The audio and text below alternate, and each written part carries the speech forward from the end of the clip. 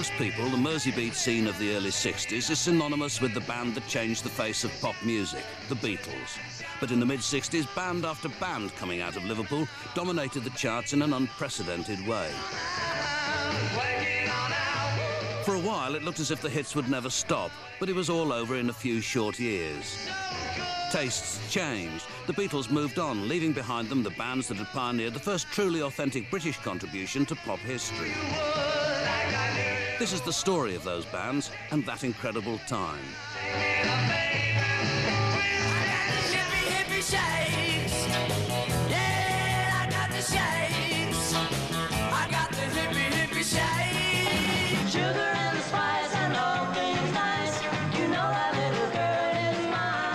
So ferry, cross the Mersey, 'cause this land's the place I love.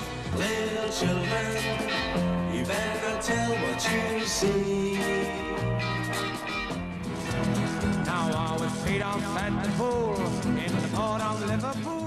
Why there was this explosion of music in Liverpool at this particular time, no one really has a definitive answer. Perhaps its status as a port, absorbing people, goods and influences from all over the world, had something to do with it. Now the first time I saw What is known is that by the end of the 50s, teenagers all over the city, inspired by listening to American R&B and British skiffle, were desperate to play music. The first step was usually to get a guitar, but affordable guitars were hard to come by in the city. So I think I sent one for one out to Daily Mirror. I think John Lennon sent for the same one. They were made like orange boxes. I think they were made in Spain with 6 strings. They were virtually untunable. No scratch plate, because I remember getting a sheet of plastic to cut a white plastic scratch plate out and screw it on. I was playing guitar at a very young age, you know, just the acoustic guitar and like learning all these pop songs. I used to sit on the top of the stairs in the house because it was all echoey. And I thought it sounded great. The easy things that you could play, I found at that time, were the skiffle things. If you had a guitar and you knew 3 chords, you could play almost anything. I had the old beat-up acoustic thing. I used to stand on the corner in my hometown of Bootle, playing Lolly Donegan songs, Rock Island Line and things like that. down the Rock Island Line, she's a mighty good road. The Rock Island Line is the road to ride. Yeah, the Rock Island Line is a mighty good road. Skiffle was like an American country western blues. And we listened to these songs like Rock Island Line. I thought, that's fabulous. If you can imagine a T-chess bass with a piece of string and somebody trying to make notes out of it, well, it was with a pinch of salt and tongue in the cheek, but people loved it because they were going out and they were dancing to it as well. Once past the stage of mastering an instrument, even a washboard, came the difficult part of getting into a group. Ralph Ellis was approached to join an established trad jazz and skiffle band, the Blue Jeans. And we stopped and we talked, and he said, we're looking for another guitar player, singer. Would you be interested in joining the Blue Jeans?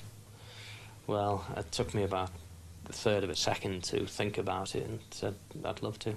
And that was probably one of the biggest thrills of my life, when I actually joined the Blue Jeans, and then I went and bought the Martini shirt and the light blue jeans. And I thought I was real cat's whiskers when I wore those. The Blue Jeans were early leaders on the Merseybeat scene, but they played trad jazz. For kids a little younger, it was American R&B that inspired them. I actually got the first record player in our house through a kind of rich aunt who had a sweet shop on a corner. But previous to that, I'd already been out and bought at least 7 or 8 records, which I could not play at all. I used to sit there reading the labels. You know, night after night, just, you know, completely engrossed in the names, Little Richard and his band and all his other little names underneath. Shack go down by the Union Hall when the dots start jumping. I have a ball, I'm gonna rock it up. I was at a fairground with a couple of mates, and I still remember it to this day. It was Rip It Up by Little Richard, and it was like a smack in the mouth. It was like, you know, as soon as it starts, oh, have that. On the way back from school, I went to David's house, and he put on this record by a man called Elvis Presley, which was Heartbreak Hotel and Hound Dog. I went, oh, what is that? When I heard Heartbreak Hotel and I heard the guitar sounds, I thought, how can we get these sounds? And I seen this guitar in the window. It was the most oddest looking guitar that I'd ever seen. It was 1 inch thick, and it was like a plank of wood. but I liked it for the shape. It was an Antoria. But of course, I failed to realise with it not being a cello-type guitar, you needed an amplifier to go with it. Well, the amplifiers again in 1958 were thin on the ground. So we made this amplifier up. It's like it had 2 valves in. It was in a cabinet 18-inch square, and I put a bolt of lightning across the front to make it look quite nice. This interest in rock and roll led to a rash of bands being formed. Bobby Thompson got together with Stockport butcher's boy Ted Taylor to form the James Boys. Ted emerged as the frontman and acquired a new name. He was a huge kid. He was absolutely massive. King-size cigarettes had just come out, and I made some crack about him being a king-size singer. You know? So I think I gave him the name. So Ted Taylor became King Size Taylor, and his band, the Dominoes. In Broad Green, Alan Caldwell changed his name to Rory's Storm, and his band became the Hurricanes. They were managed by Rory's mum, Vi. We got quite good money because she was ruthless about the money. She said, they're not playing for that, you know. It was like when George Harrison in the early years in 1958 or 59 asked to join us, and she opened the door. And I can always remember this because we were rehearsing and either under the stairs or in the hall. And he said, I brought my guitar, I'd like to... I heard Rory's looking for a guitarist. And I said to him, look, son, you're too young. They're older than you. They're too old for you, son. And shut the door. That was the end of it, like, you know. We could have had George Harrison in the band, you know. One fine day, along came this fella, John Hutchinson, who lived round the corner. And I didn't know at the time, but he was in a band called Casson and Casanovas. And they were looking for a bass player. So he said to me, can you play the bass guitar? I said, certainly. Having no idea at all, not ever having seen one. And for this first gig, I got £2. And the wage then was only like £2.10. And I thought, £2 for 1 hour? This is it. Brian Jones was invited to join yet another new band, the Vegas 5. Jeff knocked on the door and asked me if I sang. And I said, yes, I do. So he said, would you like to join a band as a singer? So I said, well, I've just bought this tenor saxophone yesterday. So he said, well, bring that along and, you know, play that, which was ridiculous, really, because I'd only had it a day. So he came in and he brought the sax along. Well, it was pretty awful. But he was a good singer. So we kept him on. I used to sing a third of the songs. There was three singers in the band. So when the other 2 singers were doing their songs, I used to sort of honk in the background on one note. And then the next night I might get a bit more adventurous and sort of start honking on 2 notes. The band began advertising in the local paper to get gigs. We actually bought the paper that evening to see if our name was in it. And we saw this thing called The Undertakers, this band called The Undertakers. So we didn't see our name, the Vegas 5, advertised. So we phoned up the agent and he said, oh no, there's been a misprint. If you look in the funeral column, the Vegas 5 is in the funeral column and the Undertakers is in the actual gig that we were doing. So just before we went on, we learnt the Death March in the dressing room. And straight into Johnny B. Good, and that then was the advent of the Undertakers. Hey, baby, come on, baby. Might be tea, oh, yeah. All right, whoa, baby. I used to do a song called The Monster Mash. And then the thing is, the crowd started getting used to me coming out of the coffin. So what I used to do, I used to sneak round the back, and they used to anticipate me coming out of the coffin, but I'd come from behind and I was dressed up as a monster. You go back to a gig you'd done, say, 6 months before at one price as the name of another band, and you go in as the Undertakers doing marginally the same type of material, and you come, and they used to say, "Oh, you come?" I said, "Yeah, but look at the show you had." Totally different show to what you got as the Vegas 5. I was still working in the butchers at that time, and I was able to get lots of props from the butchers, like a tin of sheep's eyes.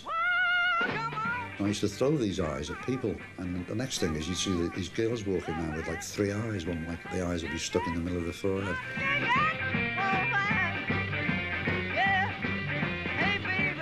Like Like, I used to sing numbers like I Remember You, and Jackie used to sing When I Fall in Love. So, you know, we were very sort of, I suppose you'd say commercial band in those days.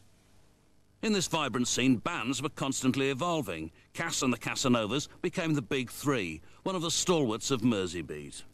Adrian had seen this political headline in the paper. You know, I think it was probably Khrushchev and whoever they were, the big heads of state of those guys. Big Three meeting in somewhere, New York or something. And he went, that's it, we're all quite tall, about 6 foot tall or something like that, and that's it, the Big Three. Oh, they were great, you know, I mean, Johnny Hutch on drums, you know, he's a great character, and Griff on guitar, and Johnny Gus on bass. Oh, he's singing Little Richard numbers. I just stood there with my gobbo, oh, bloody hell, that's great, he's going that. You know, he was, they were a very good band. I've taken the black lap off my pride, oh now, some other guy now, when it comes to best girl I ever had, oh, and I'm a lonely one, lonely as I can be, oh now. Names were all important. Rory Storm, leader of the Hurricanes, forced his musicians, one of whom was a young Richard Starkey, to change their names. He was already Rory Storm, but we were the Hurricanes, so he said, you can't have names like John Byrne or Richard Starkey. The names have got to be changed. I'd seen the old Peggy Lee film, Johnny Guitar, so I said, that'll do me, I like the sound of that. Play it again, my Johnny. And Ringo used to wear the rings and that. We said Ringo Starr. And he said, oh, if we call these names, this is Liverpool, it's a bit sicious and people will skit us, you know. I said, don't worry about that. Those names, so that was the names that we took and we stuck to them, you know. With the right names in place, Rory set about becoming a local legend. Hey, all you women, don't come around. He'd get down to the girls on the front, sit on the front of the stage. He'd get a giant comb in the middle of a number, just stop, comb his hair, you know, sure the sideboards were all right. Well, I can tell by the way that you look at me. We were in Birkenhead in a place called the Majestic Ballroom, and he'd go into the box and do a song, and then he'd stand on the edge of the box and try and jump from the box back onto the front of the stage. Now, you were talking, well, a good 20 foot. Now, he did it a few times, but one time he'd done it, and he broke his leg. He had to be carted off. Another time he broke his arm. He wasn't afraid. He hadn't, how could I put it? He didn't have any nerves. Why no, you don't love me no more. While Rory was creating a reputation for himself, a young kid who worked on the railways was trying to come up with a name for his band. I was sitting home one day and I thought, hang on a minute. Mars from Marsden and Bars of Music. We'll call ourselves Jerry Marsden and the Mars Bars. Oh, yes, that is a good rock and roll name. My dad wrote to the Mars Bar Company. Said, can my son use your name? And they wrote back, no, how dare he? It's a trade name, he can't use the Mars Bars. So he changed it. I was watching television one afternoon and they had an athletics meeting on. The guy said, the pacemaker in this race. And I thought, oh, this is the name? The Pacemakers. What a great name for a band. Whole lot of shaking going on. Another Merseybeat staple, the Searchers, were in the process of forming. John and I were sort of the mainstay. We'd get together. We were the two guys who got together either in his house or my house, and we'd play lots of instrumental things, you know. I'd play the lead, John would back me up on the rhythm guitar. I went to a pub called the Cross Keys. It was pretty well attended. It was packed all the time, especially at weekends. And I was in there one Saturday night, and there was a guy up on stage singing Elvis songs, and I thought, he's pretty good, you know, he's got the action. This is Tony Jackson. Tony Jackson teamed up with the other two, initially as a guitarist.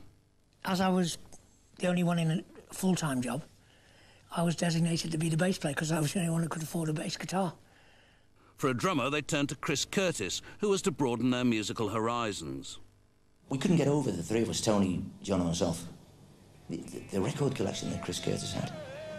He'd come up with all these songs. Yeah, it sounds great, let's rehearse that. And Chris used to stand up, he never sat down to me, he stood up. And he was wild. She knows how to say that thing all right. Yeah.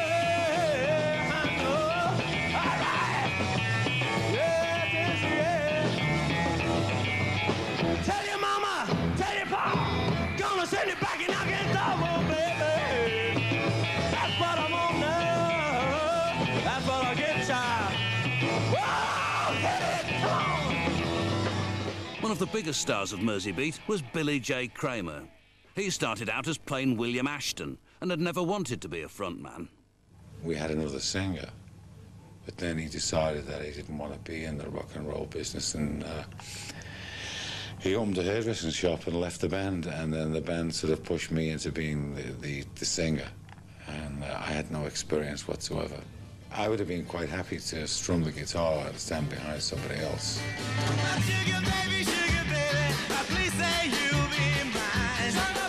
There was over 250 bands in Liverpool at that time, and every one of those bands used to play in clubs in Liverpool on a Saturday night. I think there was more people in bands than what there was audiences. I don't think there was a band out of work on a Saturday night. And you used to do 2 or 3 gigs a night, you know, in those days. Like we'd do the Craftsman's in Ellesmere Port, come back down and do the Otter Park Ballroom, and then do an all-nighter at the Iron Door. Well, it's Saturday night now, just got paid, full about my money dough, trying to save.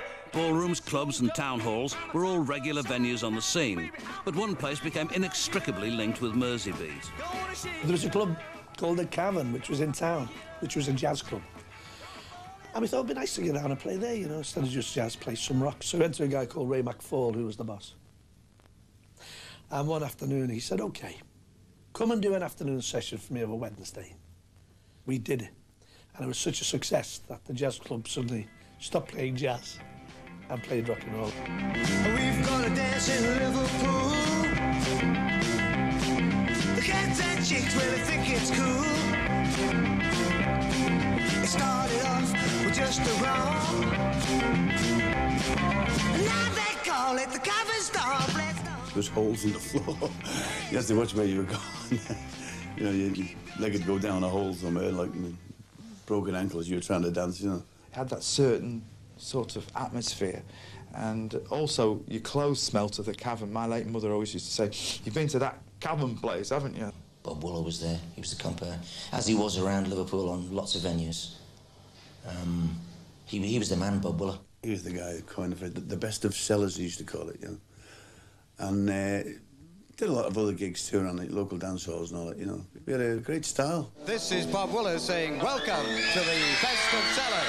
We got the hi-fi high and the lights down low, so here we go with the Big 3 show.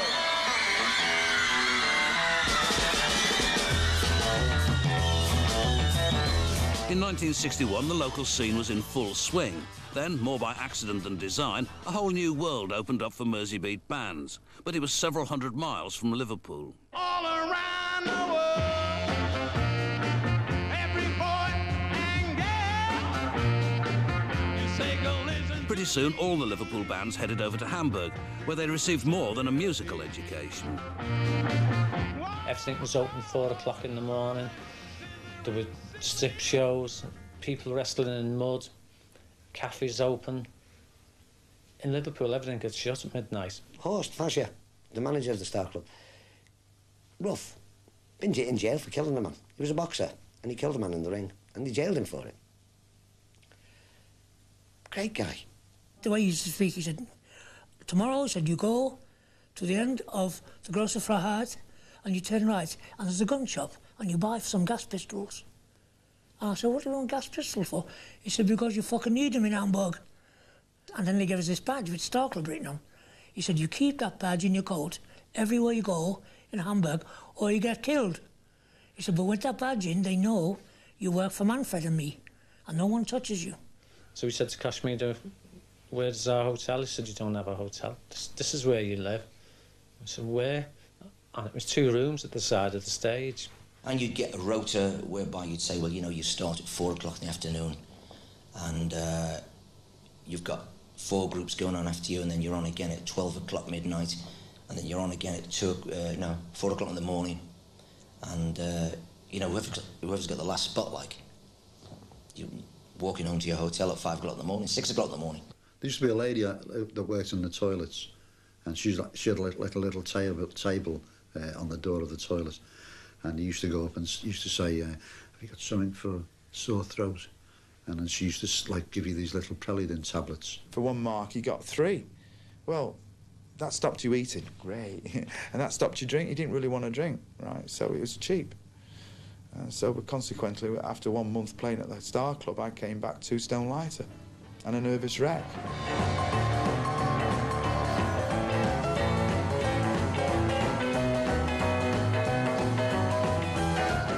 One band that found Hamburg audiences less than enthusiastic was the Swinging Blue Jeans, who at this stage were still playing trad jazz. Well, the Germans, first time they played, were gobsmacked. They just looked. You know, they're totally gobsmacked at this. What's that? I met my pretty bride down by the riverside, and we were really swinging, and the double bass was going, and Tommy was on the banjo, and it was really, really driving stuff that we played. And that they liked, but the German audience didn't understand it. We had to lend them an electric bass, show them the technicalities of it, how to use the amp. And we wrote a list of songs out for them. And the banjo player was virtually redundant. We were there for a month, and we couldn't go on playing trad jazz for a month, and he wouldn't give us our tickets to go home for a month, and so we changed to rock and roll.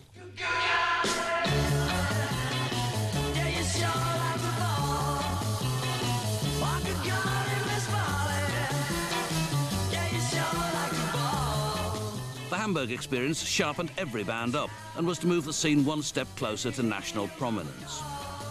The big turning point, I think, for that scene was when the Beatles came back from Hamburg, because they came back in all the black leather gear. They looked to the girls. They had a great amount of sex appeal. Just advertised his first appearance back from Hamburg, and they had the leather jackets on. The place was packed. The heat was terrific, and they went down a bomb. The first time I saw the Beatles, I actually thought they were German, because a lot of people did. They were being billed as straight from Hamburg, because they were over there so much, and they looked so different to anybody else. The different hairstyles and all dressing in leather. But we thought, this is the place to go to. We need to go to Hamburg. And of course, there's no way we could have gone. We were just too young. There's a great photograph somewhere of me and Tony at the Entry Institute, and Tony was still only 16. I was actually about 2 months before my 15th birthday. And we're trying to look, you know, dead cool and everything, with Coca-Colas with straws in. We found that both of us liked the Everly Brothers. And when we tried singing together, we found out we could sound just like the Everly Brothers. So we think, well, this is a good basis for a band. So we called ourselves the Mavericks. And Bob Wallace saw us and said, I think you're absolutely wonderful, but you need to be launched and you need a new name. So we went down to town, me and Tony, and, OK, what's the name of it? What are we going to be called? He said, the Merseybeats. You came to me one summer night. The Merseybeats were the latest addition to a growing list of bands. In this competitive environment, poaching of good musicians by other bands was endemic, as Rory Storm was about to find out. So the Beatles would stand at the side of the stage. Ringo was still playing with us. He was still our drummer, and they'd watch the shows because he was just so good, you know. He could put anything over. I can tell, pretty baby, it's so plain. It was at a holiday camp residency that Ringo Starr got a call. We went up to the reception and Ringo picked the phone up. And he goes, yeah. Oh, yeah, great, yeah, okay, yeah. And he said, oh, does it have to come off, you know? Because they would tell him to shave the beard off. And he didn't want to, you know. Does it have to? Oh, you know, moaned about that, you know. Next thing, he put the phone down and he said, sorry, Bob, I won't be joining the Dominoes. I'm going to join the Beatles. So I said, you've cracked it, son. Because you knew they were going to be so huge, you know. Instrumental in the Beatles' success was a young record shop owner, Brian Epstein, who became their manager. He set about signing as many of the other bands as he could. Brian Epstein took them over, then he started casting his net a bit wider, Jerry and Scylla. And he took us over, and immediately there was no smoking on stage, no eating sandwiches, no beer, you know, on the piano and all of that. And you've got to dress more smartly, boys. So I said, yes, Brian, we'll sign up for you. And all that meant to me was giving him the diary, not thinking really of fame. So, right, Brian, fill that, get us a few more quid. And if anything happens, we'll laugh in. Brian said, Billy Kramer has a group called the Coasters, and they don't want to turn pro. By this time, we were a professional band. He said, would you consider backing him, you know, because John Lennon has suggested that, you know, we approach you. So, be quite honest with you, none of us were really up to back Bill, because we thought, oh no, he takes Billy Fury off. You know, we want to be on our own, Brian. No, he said, no, the deal is for you to back Billy. I don't think they were really into it. And they sort of, you know, he said, you can make your own records and back Billy on his records. So the Dakotas backed Billy J. Kramer, an alliance that was to lead to success. When it came to recording, Epstein began suggesting songs for all of his acts, often trying them out on the Beatles first. And Brian rang me up. He said, Jerry, I think I've got a song for you. I said, oh, great. Smashing, what is it? He said, it's a thing called How Do You Do It? He said, the Beatles have just recorded it, but they don't want to do it. John said, no, it's rubbish. So John said to Brian Epstein, give it to Jerry, he'll do it. So Brian rang me. He sent me the acetate of the Beatles. I thought, yeah, that's a good song. Anything to get on a record.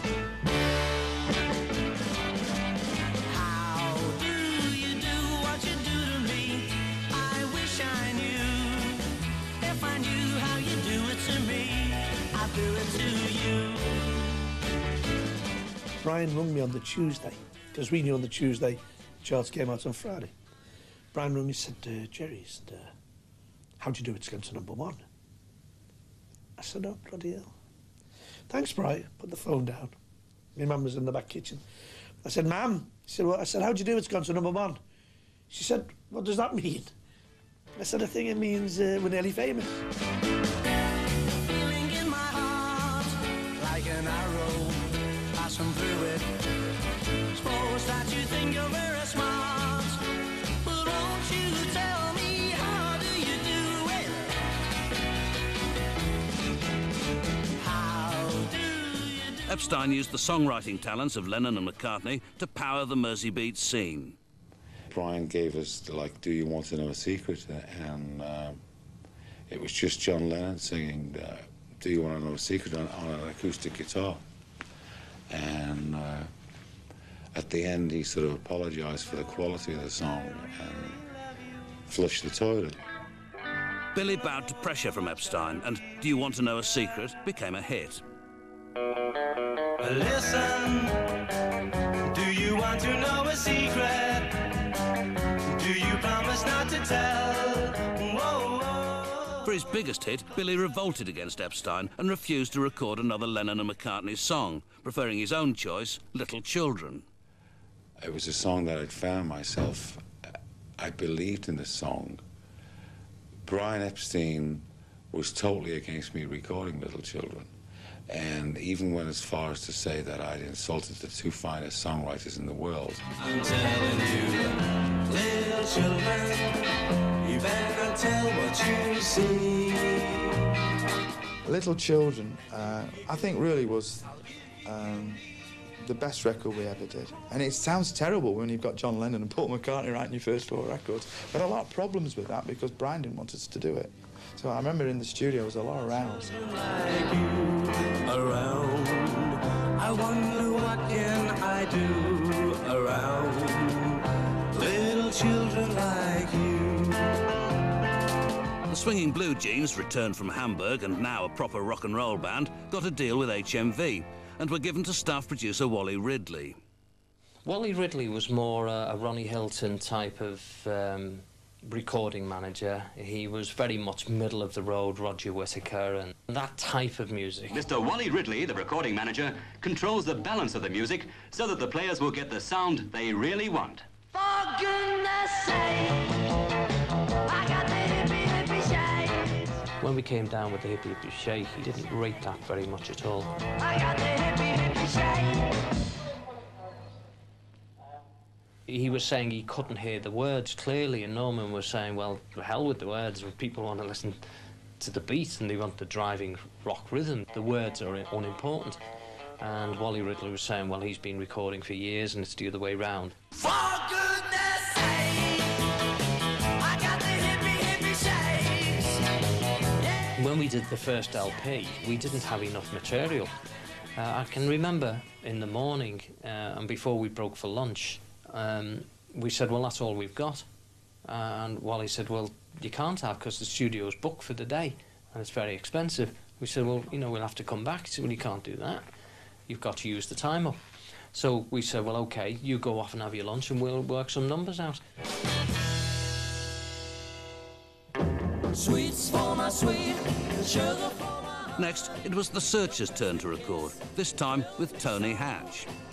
But I can remember going into the studios and we rehearsed the song, and I think we did it in 3 takes, all standing around one microphone. And I thought it wasn't perfect. But of course, Tony Hatch, he's up in the box and he's saying, "That's it, boys. We've got one. We've got a master." You know, we're saying, "We can do a better one." No, that's it. That's good enough. Again, it was a hit. I would chase that bright star nightly and try to steal it from the sky. And I would bring sweets for my sweet, sugar for my honey. Your first sweet kiss thrilled me so. Right down through the history of rock and roll, if you find a band that has a success with one record, you'll always find that the follow-up is very, very similar. So anyway, Tony said, "I've got this song. A friend of mine has written it for you, blah, blah, blah." Great. And we did it. Sugar and Spice, sure enough, back up to the top of the charts. We actually found out later that Tony Hatch had written the song himself. Sugar and spice and all things nice. You know that little girl is mine. With this newfound success, the Searchers' flamboyant drummer, Chris Curtis, began to see himself as group leader. Chris was the showman out the band, and because of that, although we were all equal guys and we all loved the same music and all that, Chris then began to get a bit, well, it's my band, you know, so I tell everyone what to do. And I think that's what the start of the friction was. I walked in the studio, all set up, and he just walked up to me and said, "I don't want you to sing on this album, Tony. Your voice isn't good enough." Which, you know, I fell through the floor. I said, "What do you mean?" "Well, that's the polite version of what do you mean." He said, "No," he said, "No, Michael's going to do it. Mike's going to sing, take all the leads. You're just playing bass." I said, "Well, look, I've been lead singer on 2 albums, 2 number 1s. And then he says, "I don't like the way you're playing bass. I want you to do it this way." So I blew my top, you know, and I said, "Chris," I said, "what the FNL are you on about?" I said, "You're the drummer in the band." I said, "You don't lead it." I said, "Why don't you stick to your drums?" Tony lost out in the battle with Chris and was kicked out of the band. Your dreams of fame have all come true. Now I'm just a no one next to you. I was expecting, stupidly like that, when the news broke that I was out the band, I'd have a flood of phone calls, like from Hollies or anyone who thought I could do a job for them. Will you join us, you know, Foremost or Merseybeat or somebody? But nothing came. I wished him well, you know, I wished he would have made a big name. I mean, I didn't really want him to leave the band, but you get caught up in so many emotions in those circumstances. Tony formed a band called The Vibrations, but even then couldn't escape his past in the Searchers. My agent said, "No one's going to book you with that name. They've got to know it's you. You've got to use your name up front." I said, "Yeah, but I don't want to be." He said, "Well, you won't get any bookings if you don't." So it ended up as Tony Jackson and The Vibrations. But it was just going to be The Vibrations. But just to get the bookings, and so people could say, "Oh, yeah, Tony Jackson Searchers, you know, X or whatever. We'll go and see him." While Tony struggled with a solo career, the Merseybeats were taking off. Record companies were chasing.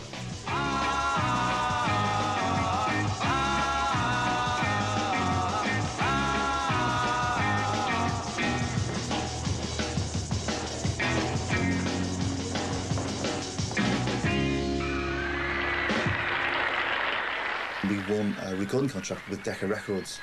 At the same time, Fontana Records had been up to Liverpool to see us working at the Cavern.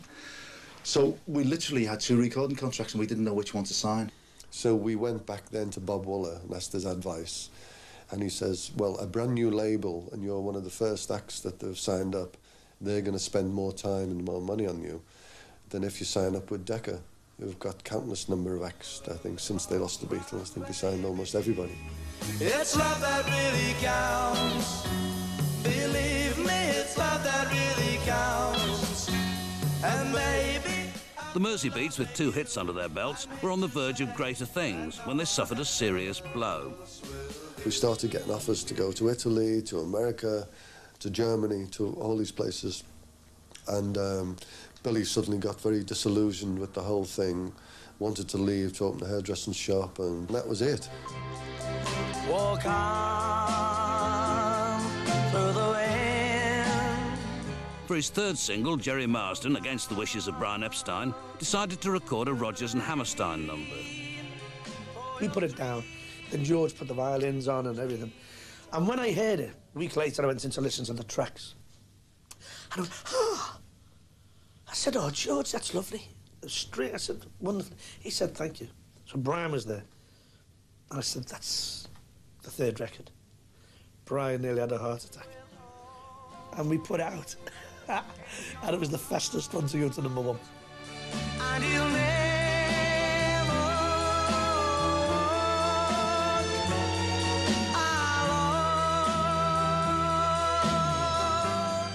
Walk Alone became something bigger than I'd ever anticipated. Because at Anfield, they would play the top 10 records from the charts. So when Walk Alone was #1, the last record they played was the #1, just before the kick-off. And the DJ would play them, and he would get to Walk Alone, just before kick-off. And the Cop, which held in those days like 25,000 people, started singing it. and he'll never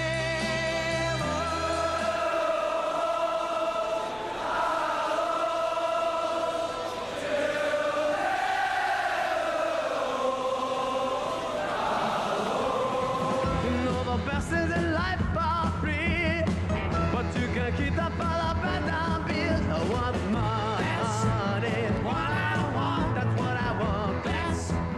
Back in Hamburg, King-Size Taylor and the Dominoes would record numerous albums under different names. One was an album for Scottish singer Alex Harvey. Alex come roaring around one morning. It's like about 10 o'clock in the morning. We'd be in bed about half an hour. I've got to do an LP today. Now, do you like that? I've got to do an LP today because it's supposed to be a live album. So at the end of every song that we did, as soon as we come to the end, we all went, hey! We all put our own applause on, see? And then done it again. They played the track back to us, and we put our own applause on again, and we were all whistling and banging bottles, and it came out. It sounded so live. It was wonderful, and it came out. It was Alex Harvey and his soul band, live at the Top 10 Hamburg, when in actual fact it was Alex Harvey and the Dominoes out the Reds in Polydor Studios. In Liverpool, the Big Three were offered a recording opportunity, but the wrong choice of material scuppered their chances. We were allowed to do an R&B tune for our first single, which was some kind of sop in the right direction, yeah? But from then on, it went downhill rapidly. Songwriters were brought in, Mitch Murray, and By the Way was brought up, this song By the Way, which the Beatles had turned down as being, awful. I can tell that you're the one by the way you keep me thinking of you. Oh, by the way, I love you. And some bright spark had finally realised that these tunes they're recording is not what this band is about. So they thought, we'll make an album, a proper 12-inch album of Live at the Cavern, which we did. We recorded 2 whole sets, one after the other, allowing for mistakes in the control room, with the tapes and etc. One More Time Boys and all this. Nobody paid to get in. It was packed, all screaming their brains out. They all knew us anyway. Bob Waller was there with his medicinal potions. And